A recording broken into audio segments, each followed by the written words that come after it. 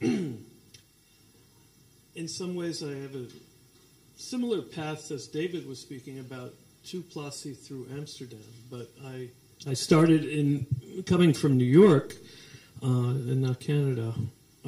I studied in New York in the late 80s, 86, 85 to 87 for a master's in sculpture, and I had gone there quite young, so I was suddenly in this late 80s art scene in New York where everyone was trying to be an art star.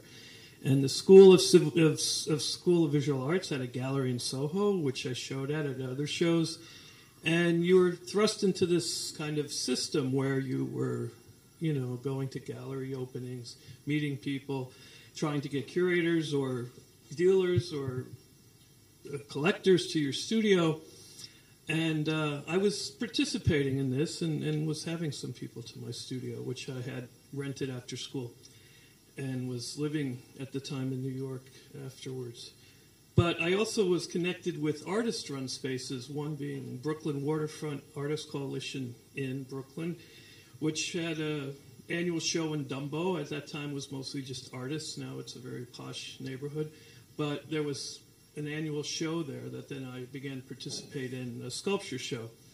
And another artist-run space was Ridge Street Gallery, which was located in the Lower East Side.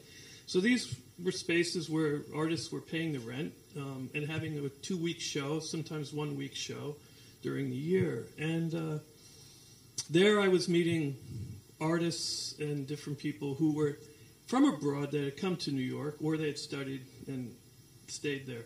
But at the same time I was studying visual art. I was very much interested in the new music and experimental improvised music scene, which was happening at the same time. So I was going to concerts there. At the same time I was studying art and doing things and meeting a lot of musicians, composers, experimental intermedia artists at places like Roulette, and then later Experimental Intermedia, which was Phil Niblock's space. And I found this scene very open and much more dynamic than the art scene, which was about just meeting people, putting your work in a space. It was very competitive in a way. And this scene seemed very open because you had people coming from Europe, from abroad, spending time there, exchanging and going back.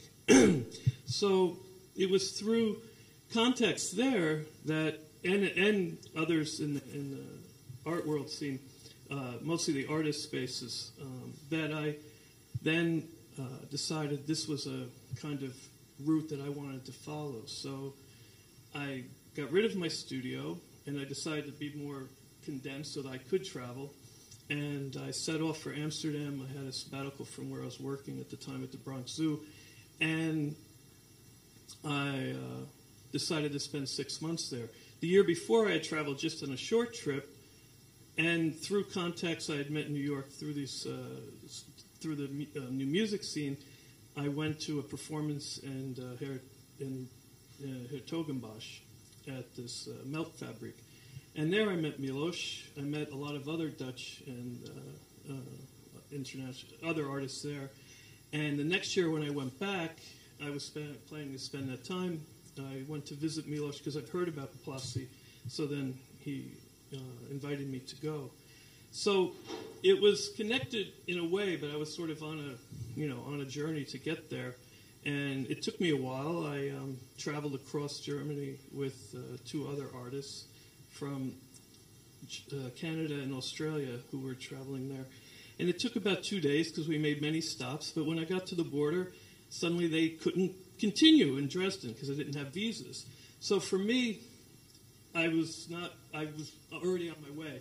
They let me in, so I just walked across. So it was a kind of, very open situation already from the beginning. And when I got to the monastery, there were, people that I knew that I had met in Amsterdam the year before and different things. So it showed me a very different kind of approach away from the object making, studio making, and at the time also the interest in sound.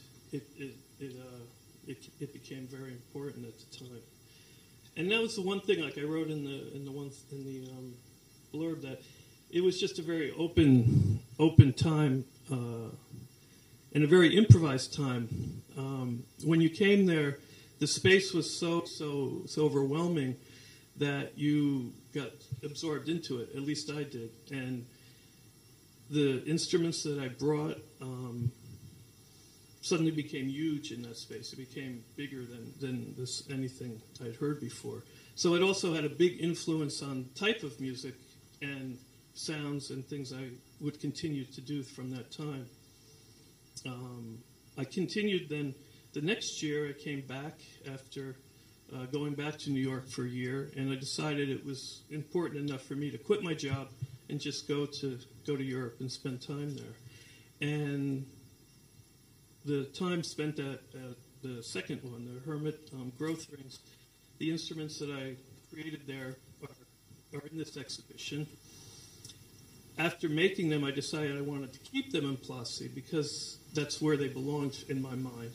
They became kind of instruments that then, when I returned, I used them, but other people used them. So it made me think a little bit of the earlier talk about art as a commons. For me, it was sort of the work was so connected to the place that I couldn't see it in any other place. Leaving there, it wasn't mine, it was more part of that place. So it was something that stayed with me through that time. And I guess